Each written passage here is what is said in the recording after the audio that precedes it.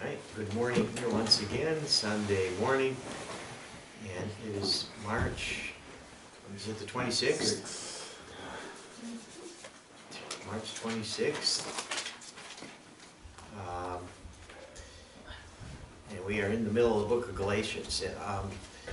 Last section of, last paragraph or so of chapter 2, and maybe we're going to get into the first 9 or 10 verses in chapter 3 this morning. God is good. Let's open up with prayer as we give this time to the Lord here today. Father, we're grateful again, Lord, to be your children, your sons, first and foremost, Lord. And we belong to you, and we're your household, and you've chosen to make us that, and because of that, we're members of one another. We're grateful, Lord, for that we're not in this race alone, and we're not in this journey alone, but you've given us the body of Christ, Lord, to not only to represent, but to be vessels and vehicles of your love to one another, with one another, and for one another. That's just an experience that goes way beyond description and comprehension. And we're so grateful for that, Lord, because of you and your presence that's with us when we're gathered together in your name. We're grateful for that. We're grateful for Christ, who is the one that sought us, each one of us, by your intention and by your goodwill and your plan and your purpose from ages past. You knew us, even then, by name, and you called us. We're grateful, Lord, for that. We're grateful, Lord, that Jesus went, Lord, and that he left that throne in glory and came into this existence where we were in darkness, and you brought us that light and the knowledge of you. We're grateful, Lord, for that. We're grateful that we're not left to ourselves, and neither do you every day, Lord. You remind us of your presence, the sufficiency of your grace, that you are all of our all in all that we'll ever need. And we pray, Father, that as we grow in you, grow to know you better, it's just what more that we want, more of you. We ask that you'd speak to us, draw us closer to you in your words. In your words are life, there's spirit, and there's truth that liberates and sets us free. We just ask, Father, we see more of Jesus today, and see what you're doing, and see your work in our lives, see your work in the life of your church, and be all a part of what you have us to do today, Father, and equip us to be your servants as we go out from this place and represent you into the world who is lost and needs to know you. We ask all of this in Jesus' mighty name. Amen. Amen. All right. Let me go back to this one more time, picking up where we left off last week. We're talking about that for us, the Christian life is not a changed life, it's an exchanged life. But before we do that, I'm going to go ahead and read the last portion of chapter 2 again. I'll pick up in verse 15 to 21. We who are Jews by birth and not Gentile sinners know that a man is not justified by observing the law, but by faith in Jesus Christ. So we too have put our faith in Christ Jesus, that we may be justified by faith in Christ and not by observing the law. Because by observing the law, no one will be justified. If, while we seek to be justified in Christ, it becomes evident that we ourselves are sinners, does that mean that now Christ promotes sin? Absolutely not. If I rebuild what I destroyed, I prove that I'm a lawbreaker. For through the law, I died to the law, so that I might live for God. I have been crucified with Christ, and it's no longer I who live, but Christ lives in me. The life I live in the body, I live by faith in the Son of God, who loved me, gave himself for me. I do not set aside the grace of God, for if righteousness could be gained through the law, Christ died for nothing. So now that little argument there begins with, we who were Jews by birth, okay, physically, we're Jews physically. He's about to make the distinction, though, by the way, that a Jew is not one who is one physically, but a Jew is not one who is circumcised in the flesh. A Jew is one who has been circumcised by God in a place that is deeper than the flesh and where the flesh can't go. The heart. Circumcision of the heart. And that's what makes one really a child of faith, a child of Abraham. He's about to go there. And at this point, so what makes the Jew any better or gives him any more advantage than a Gentile who doesn't have the law of Moses, doesn't adhere to it? And he's basically saying, as far as relationship with God, there's nothing, there's no advantage. Because the one who's a Jew by physical genealogy has the same problem as the Gentile who has no law.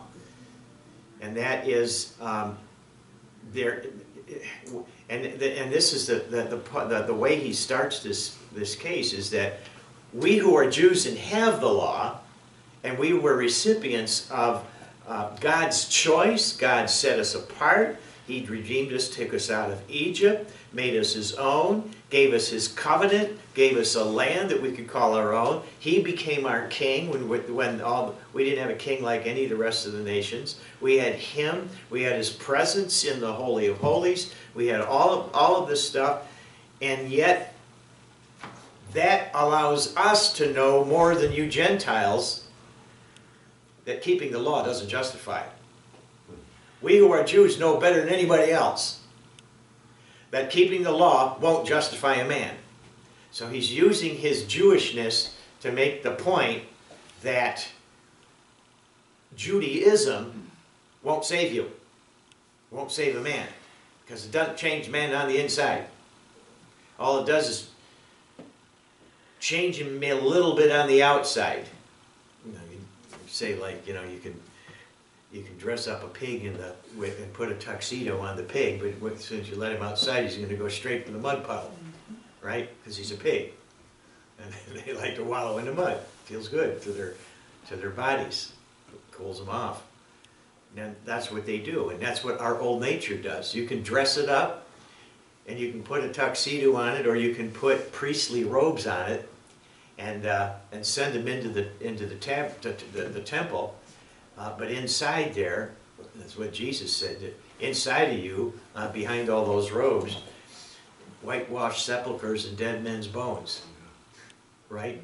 Because that's all you're doing, is you're putting something on the outside if you're not justified on the inside and you haven't been made new on the inside. So the argument Paul is making is that if we have an advantage for being Jewish, it's that we know that we're sinners. We have the knowledge of our sinfulness, or we should, more than you Gentiles do. Because we've had the revelation of God, the history of God being with us, to know that we are a bunch of flawed people who can't keep the law of God, and it's impossible. So we know that the man is not justified by observing the law. If anybody should know that, it's the one who's had the law and has been laboring under the law for their whole life and their whole history. A couple thousand years of it. But exactly 2,000. When you think about it, Abraham lived about 2100 BC and died around 2000 BC. And then 2000 years, and then 1000 BC, there was King David. And you had the monarchy through David, and that Christ would come through the king. And then 1,000 years later, Jesus is born on the earth. So you had 2,000 years of Hebrew history. And Abraham being the one whose name Abba means father, father of those who believe, the father of the faith. And Abraham believed God, and it was accounted to him or charged to his account as righteousness, but it was by his faith. And that's one of Paul's favorite verses, Genesis 15:6. Abraham believed God, and it was counted to him for righteousness, and he believed God long before there was a law of Moses. More than 600 years before Moses. And his faith was what justified him before God while there was no law. And so does that mean that God justifies people without law, so we don't need law, and so that you can do whatever the heck you want to? He asked that question there in verse 17. No, it's not where we're going. In fact, if you're justified, if you really have justification, you don't want to do the things that displease God.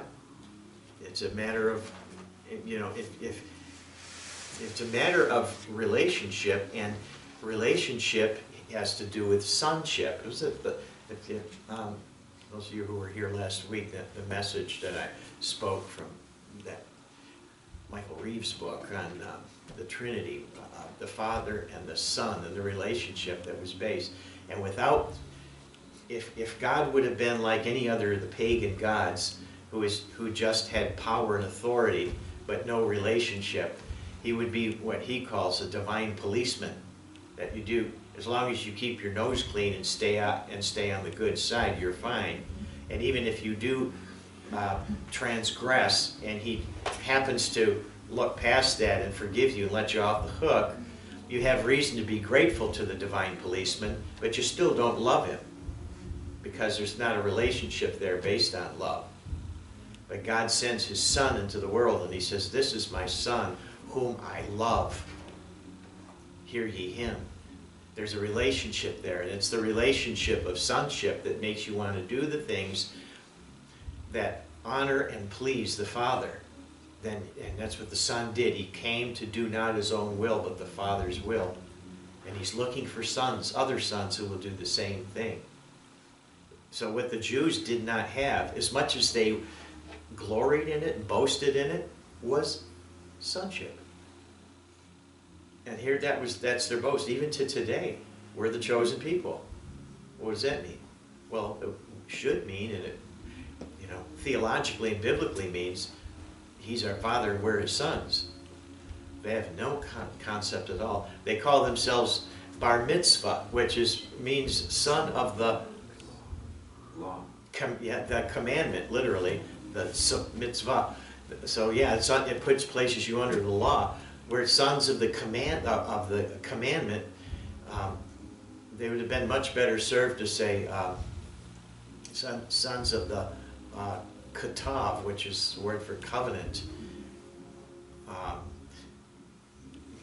Or because God gave to Abraham a covenant. I'm going to give you a nation, which is a posterity, and all nations on the earth will be blessed through you. Jew and Gentile, it does not just your posterity, all nations will be blessed through you, because Abraham walked with God, a God that he couldn't see with the eyes, but had a relationship with as a son. And that was a relationship based on faith. So what we have today is a relationship with God through faith in the Lord Jesus Christ, who we saw in the flesh but came to know in the Spirit after his physical crucifixion, his burial, his resurrection. We didn't just know him anymore according to the flesh, the carpenter's son, who taught us good, wonderful things, and turned all the Pharisees' interpretations upside down and on their head, and now we can really understand what's going on in the Scriptures. Instead, what they saw when they saw him, they were looking into the eyes of the eternal God that understood, and he could give light because he was the light. He was the truth.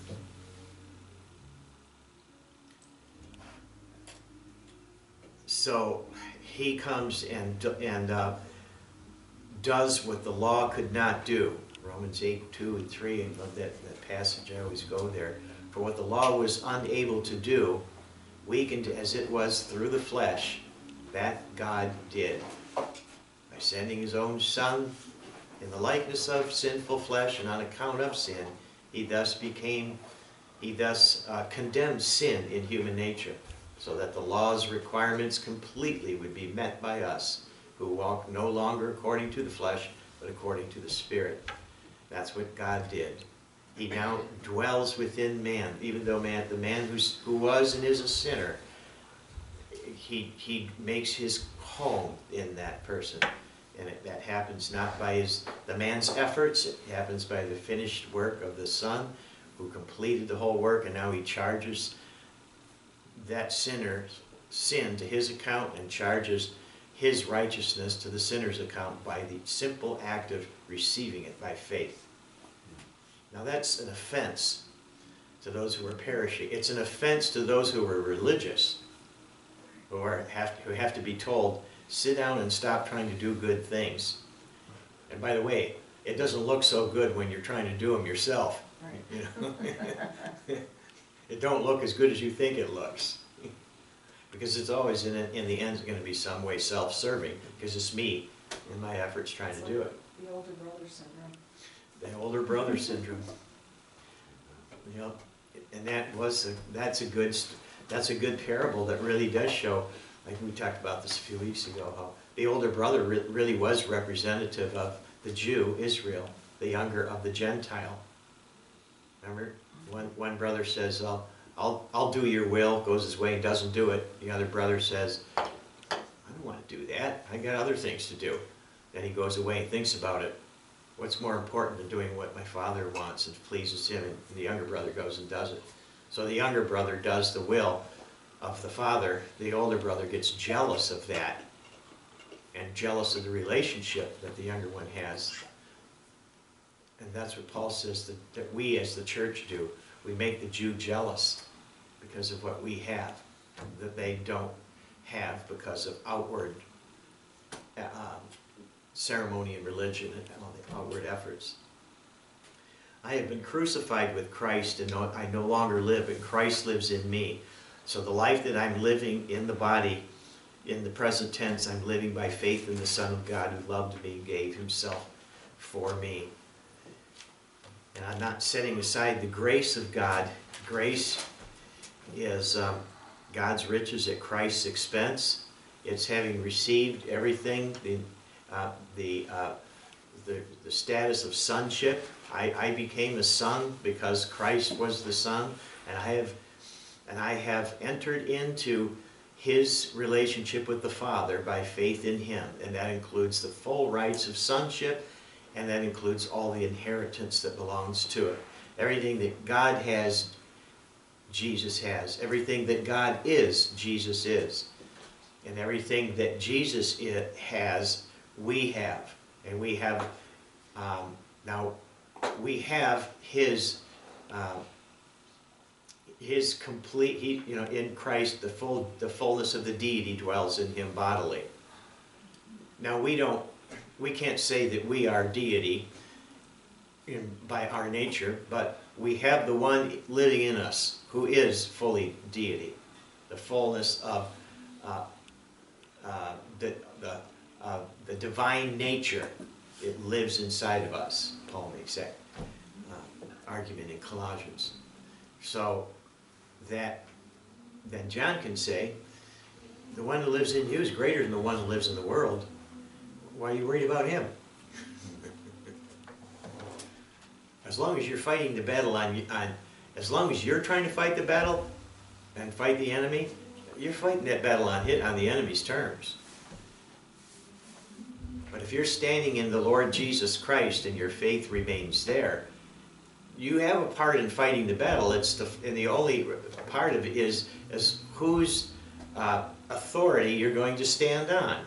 And I'm going to fight this battle on his terms, God's terms, not my own.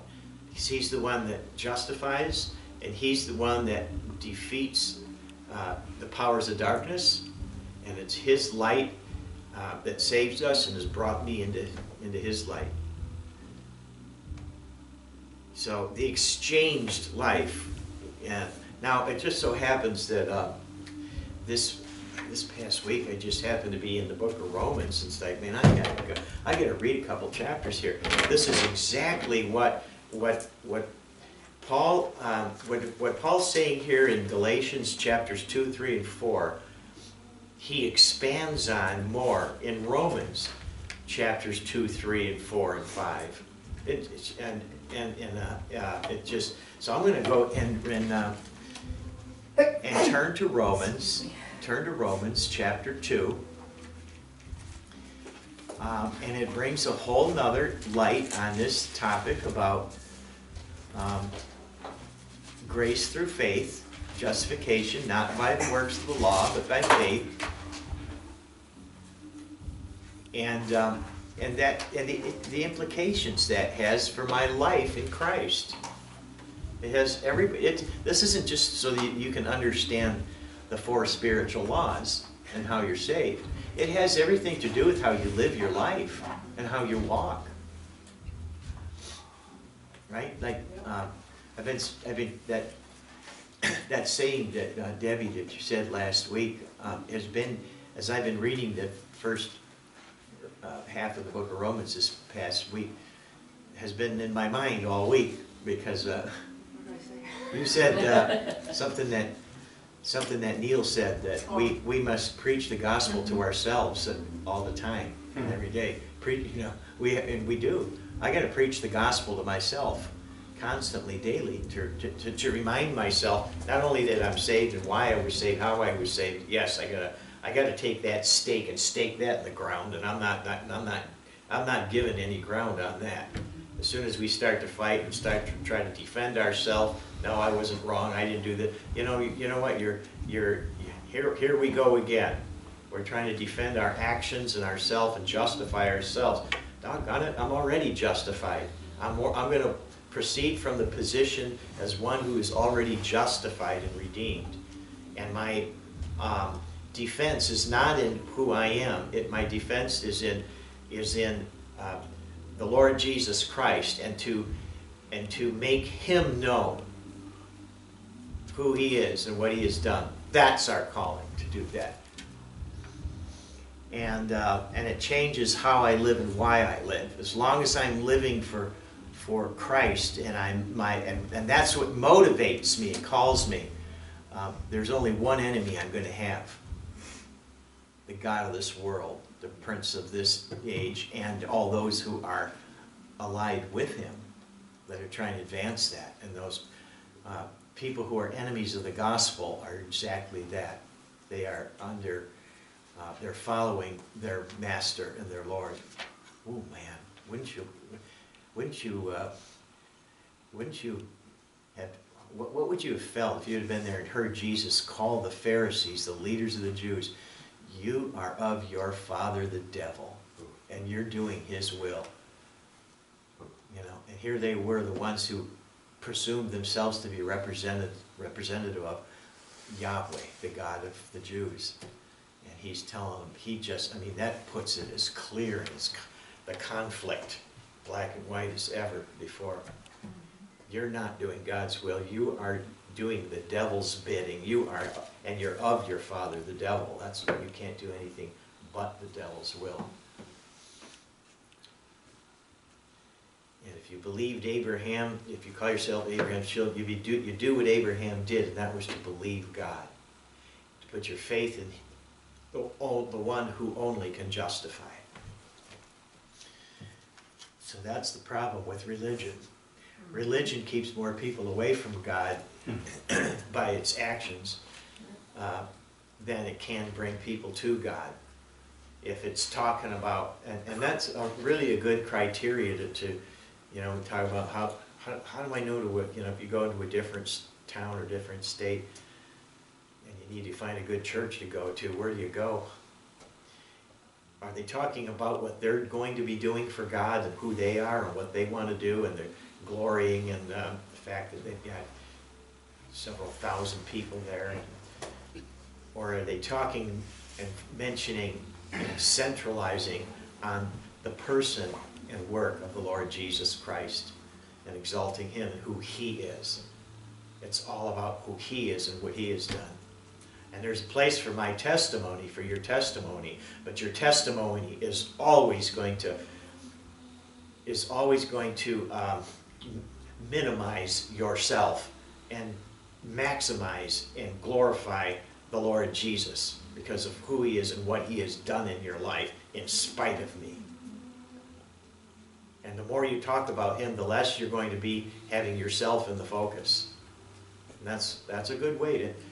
You look at nowadays you can pick up any church on your phone, on your internet, and just listen in and see how much of it is Christ focused and Christ centered, and how much of it is focused on self or the generation or the style of music or this or that.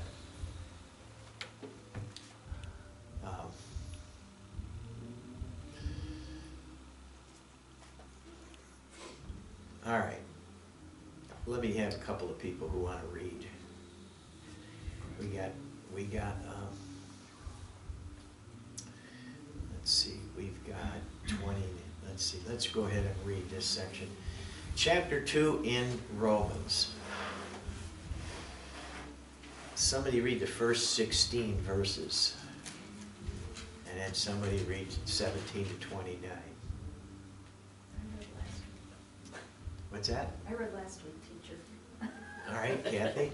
I'll read the first 16. And then John. I'll read 17. Okay.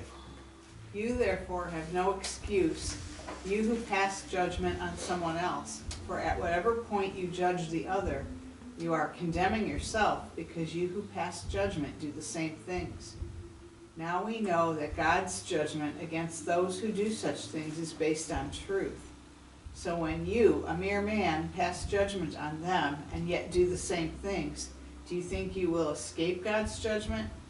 Or do you show contempt for the riches of his kindness, tolerance, and patience, not realizing that God's kindness leads you toward repentance? But because of your stubbornness and your unrepentant heart, you are storing up wrath against yourself for the day of God's wrath, when his righteous judgment will be revealed. God will give to each person according to what he has done. To those who by persistence in doing good seek glory, honor, and immortality, he will give eternal life. But for those who are self-seeking and who reject the truth and follow evil, there will be wrath and anger. There will be trouble and distress for every human being who does evil, first for the Jew, then for the Gentile. But glory, honor, and peace for everyone who does good, first for the Jew and then for the Gentile. For God does not show favoritism. All who sin apart from the law will also perish apart from the law, and all who sin under the law will be judged by the law. For it is not those who hear the law who are righteous in God's sight, but it is those who obey the law who will be declared righteous. Indeed, when Gentiles who do not have the law do by nature things required by the law, they are a law for themselves, even though they do not have the law. Since they show that the requirements of the law are written on their hearts, their consciences also bearing witness, and their thoughts now accusing, now even defending them.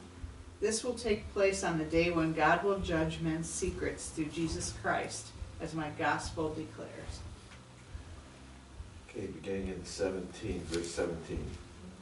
Now you, if you call yourself a Jew, if you rely on the law and brag about your relationship to God, if you know his will and approve of what is superior because you are instructed by the law, if you are convinced that you are a guide for the blind, a light for those who are in the dark, an instructor of the foolish, a teacher of infants, because you have in the law the embodiment of knowledge and truth, you then who teach others, do you not teach yourself? You who preach against stealing, do you steal? You who say that people should not commit adultery, do you commit adultery? You who abhor idols, do you rob temples? You who brag about the law, do you dishonor God by breaking the law? As it is written, God's name is blasphemed among the Gentiles because of you.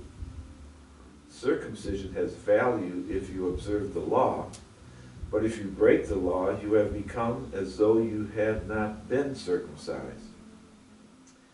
If those who are not circumcised keep the law's requirements, will they not be regarded as though they were circumcised?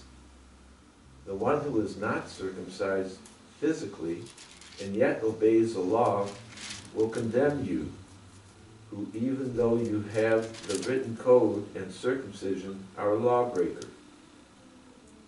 A man is not a Jew if he is only one outwardly, nor is circumcision merely outward and physical.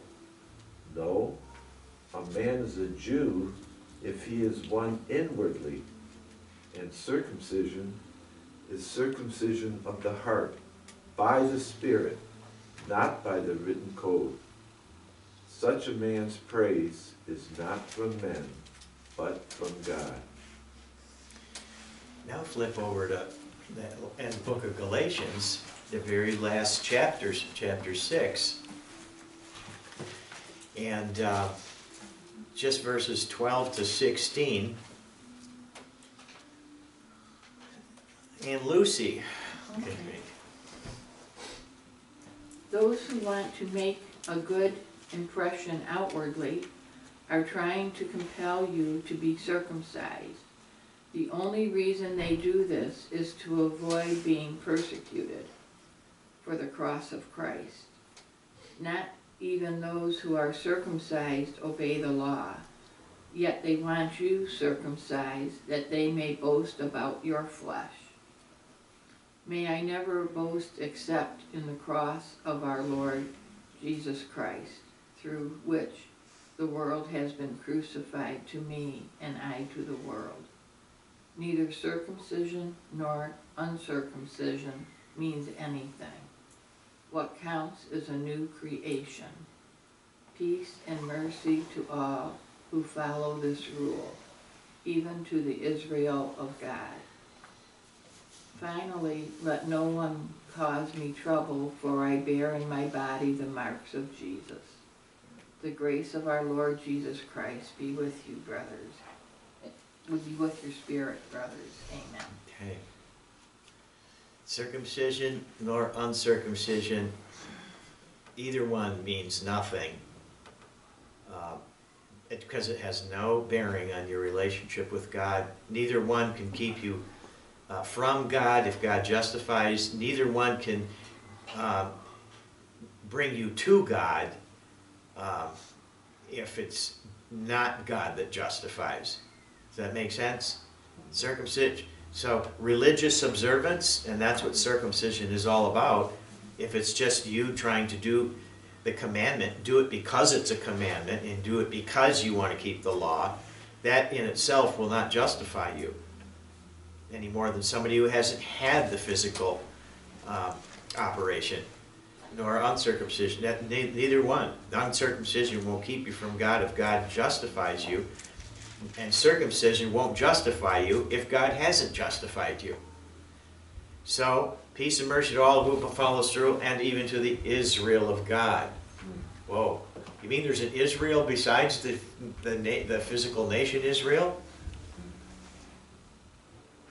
There's an Israel of those which includes Jew and Gentile, who have been circumcised not with human hands.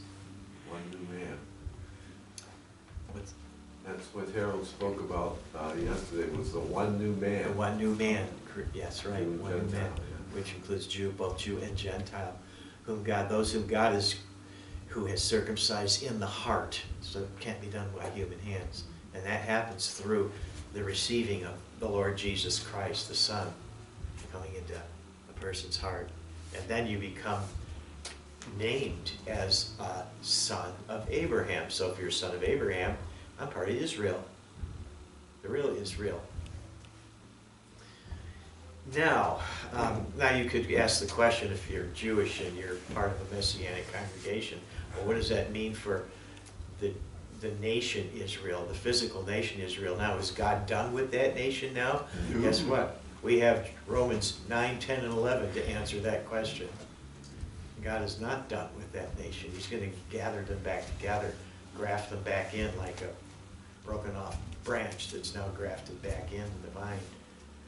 And he's not done. The promises of that, and that will all be to glorify him. Those who then became jealous will then serve him, and when they see him, mourn for him as one mourns for an only lost son. This is a non sequitur, but how do people justify replacement theology? Yeah, they just refuse to take literally anything that has to do with the future, apocalyptic literature. It's all to be taken at allegorical because it's symbolic in nature and this and that. So, and they'll argue with you. And silly, because if you understand hermeneutics, which is the principles that we use in Bible interpretation, a metaphor is a metaphor. A parable is a story set alongside of a truth. Not everything in the parable is relative to the real life situation, but the truth is, well, these things, when Jesus told a parable, you could see that. And when he told parables, the guilty knew that he was talking about them, especially the Pharisees, when he was telling his story. But they say, like it says when you study hermeneutics, you can't make a parable walk on all fours. In other words, unless Jesus, like in the parable of the sower of the seed. Now this ground means that guy. This type of ground means that guy. This type of ground means that guy. So let's see, which type of ground are you when you hear the word and the seed's planted? But when you talk about prophetic utterance towards nations and history, and this is going to happen, and that's going to happen, and he gives specifics to numbers of years, to the names nations, names kings. You got whole chapters like Daniel 11, Daniel 10 and 11, and into 12, where he talks about the whole, from the history of the Greek Empire and the Roman Empire, and names all these things, the kings of the north, kings of the south. Here's a battle over here. Here's what's going to happen there. These people are going to win. And you look in history about 300 years later, and you got the Ptolemies from the south and Egypt, and the Seleucids down from the north, and the Greek, and they're fighting against each other, and it pans out just exactly like Daniel saw in his vision. So you have this prophetic. How do you not see that and not say that these things that are written beforehand, and that Cyrus, king of Persia, would be the one that would release the Jews to go back from their captivity in Babylon to their homeland back in Israel. The guy wasn't even born yet when Isaiah made that prophecy, and he named his name. And it happened just like that. So you've got so much in there where history is pre-written. So how and why can't you say that this is where all of these things happened and were written beforehand? Here's the way it's going to happen. Christ is going to return at the end, set up his kingdom on the earth. And here's, by the way, how you're going to know that, because here's what's going to happen in the 7 years just prior to when he returns. Times of the Gentiles, a man of sin, setting himself up to be worshipped in the temple. The whole world coming together as one nation to do this, to make war against Israel and Jerusalem. All this stuff happening together, and we're to say that's just allegorical when everything else you can put yourself, you can write all that stuff that happened that was prophetic, and you can put the church. Here's the church. Here's where we are. Here's what happened all before. Here's what's yet to take place. And just like that map, when you walk into the mall, you are here. Yeah. You know, and so I know where to go. You know, if you're going through a biking trail in the mountains, you need those maps once in a while. You know. Is there a left or a right in this fork in the road? Circumcision nor uncircumcision. I wanted to go back to. How are we doing on time? It's about 10 minutes. Romans 2, where he really explodes on this. And then let me go into chapter 3 a little bit. So we're back in the book of Romans. So what advantage does the Jew have over the non-Jew? Which is just the word for Gentile. Gentile is just a non-Jew, a non-physical Jew. Or what benefit then is circumcision?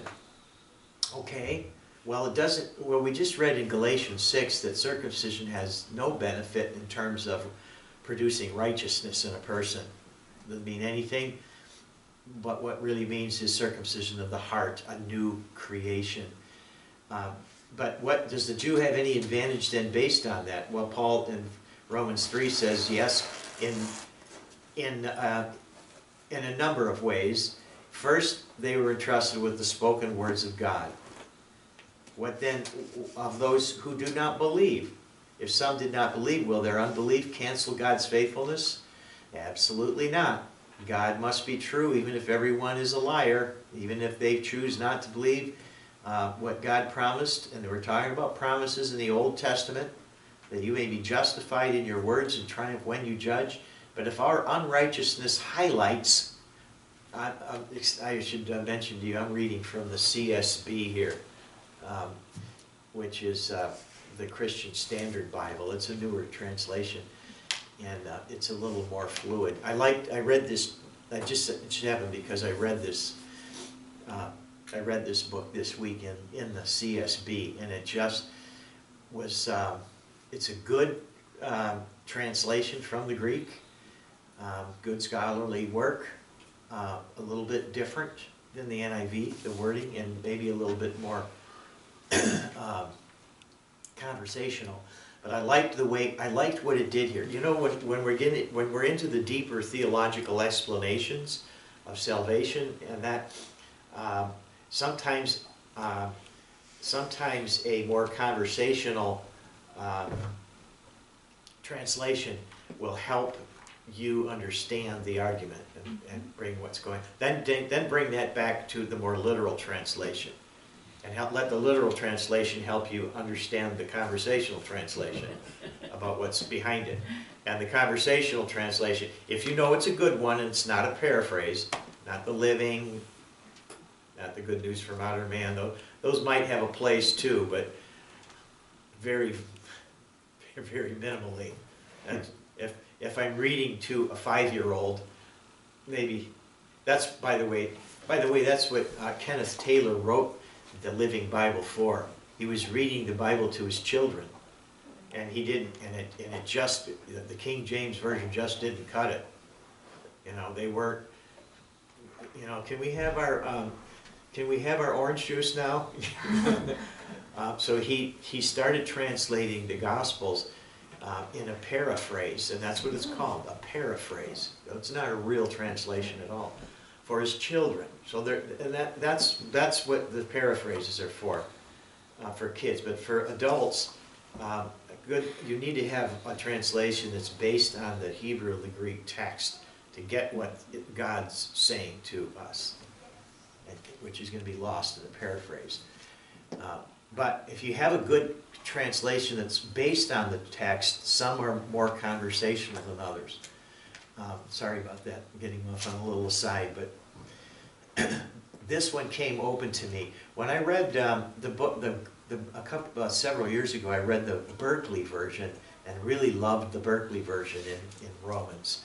And I chose to memorize Romans 6 and Romans 8, Romans 6 through 8 out of the Berkeley version, because some of the wording there was just really brought it home. But the CSB in Paul's letters is really good. The ESV also is good in Paul's letters. although it's Reformed and Calvinistic, so be careful with the footnotes. That's, but anyway, if our, back in verse 5, if our unrighteousness highlights God's righteousness, what are we to say? I use a human argument here.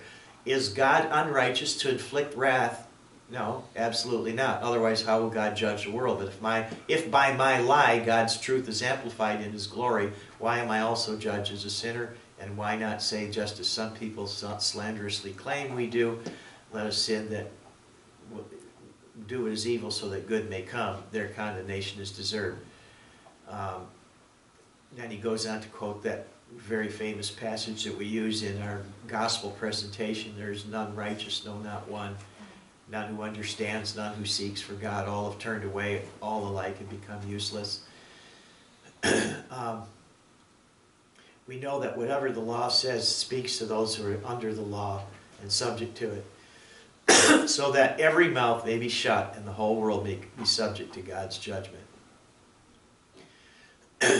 I want to move down to just a few verses in chapter 4, because this is what Galatians, this is what pertains to our study in Galatians when we come into Galatians chapter 3. His discussion about Abraham and our relationship to him. What can we say then about Abraham, our physical ancestor, our father? He is the father of the faith. And what can we say that Abraham found?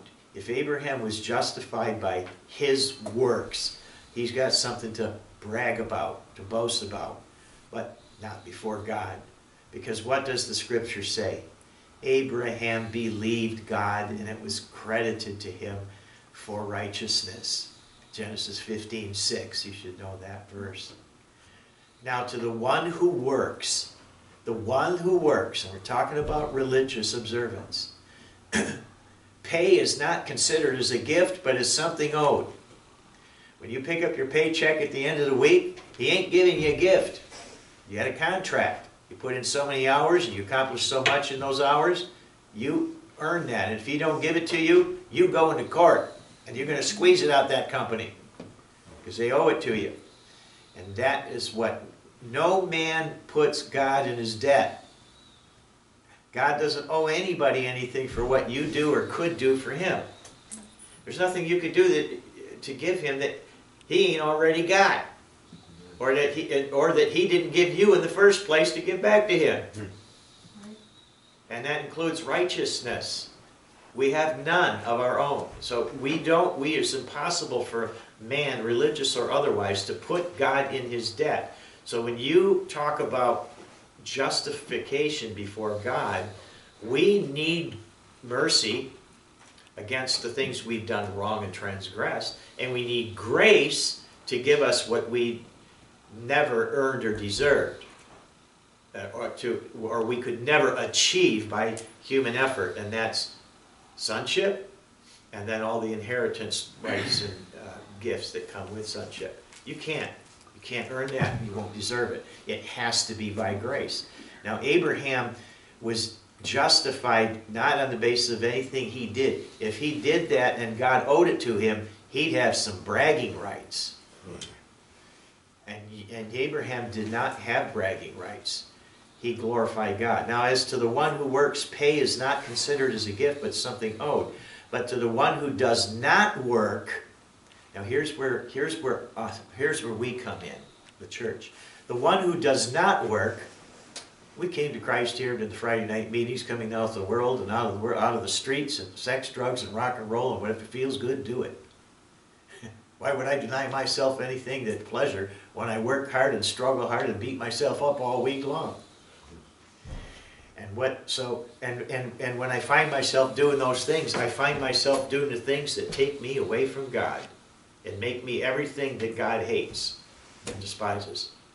A person who, as Paul says, remember those things that you did in the past? That enslaved you and made you its slave. It brought you nothing but shame.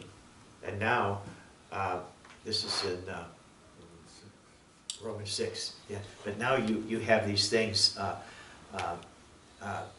you have the ability to walk in these things that you used to be ashamed of, but now bring holiness, which leads to righteousness. But the one to him who does not work religiously, but believes on him who declares the ungodly to be righteous, just by his declaration, his faith is credited for righteousness. And so David speaks also of the blessing of the man who God credits righteousness apart from works.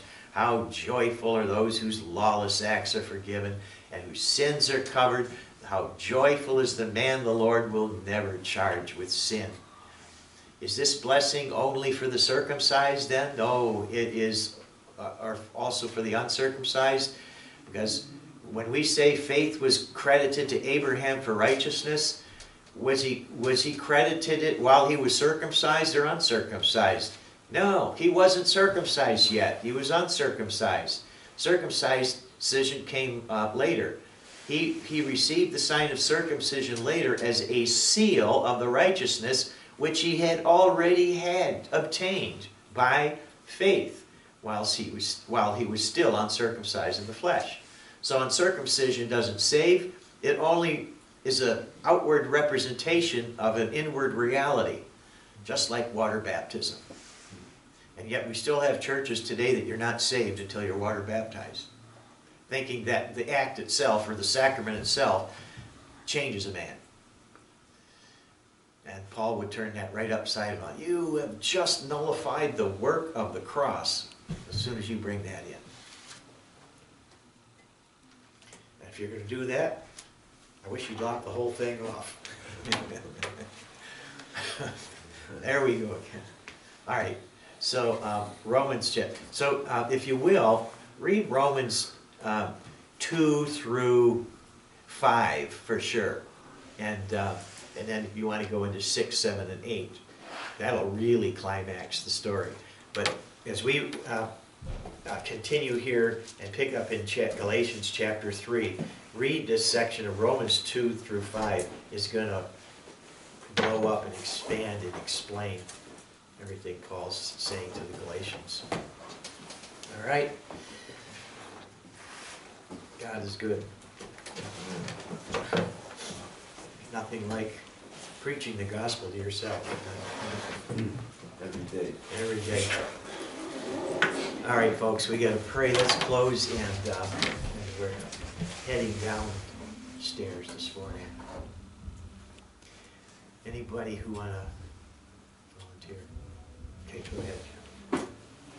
Father, we do thank you for this time that we've had to look into your word. We thank you for your word, and most importantly, we thank you for the Lord Jesus Christ and for his grace, Lord, that none of us deserve, but you so freely lavished upon us. So, Lord, as we go downstairs to worship you, may we worship you in spirit and truth, and may you be lifted up and glorified in our midst today. And as we walk this week, Lord, may you just live your life through us, that others can see you in us and be drawn to you. For we ask it in Jesus' name. Amen. Amen.